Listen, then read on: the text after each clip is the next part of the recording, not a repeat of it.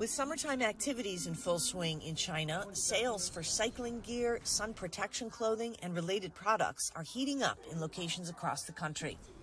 At one sporting goods store in East China's Ningbo city, staff say sales of cycling equipment have accounted for a third of their total revenues since March.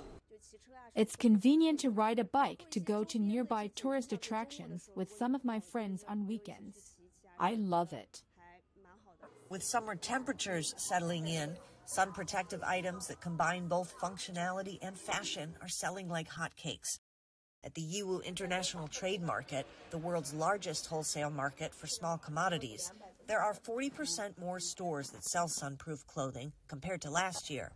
To meet demand, factories that make the products are working almost around the clock. Workers start working at 7:30 in the morning and work until 9 p.m.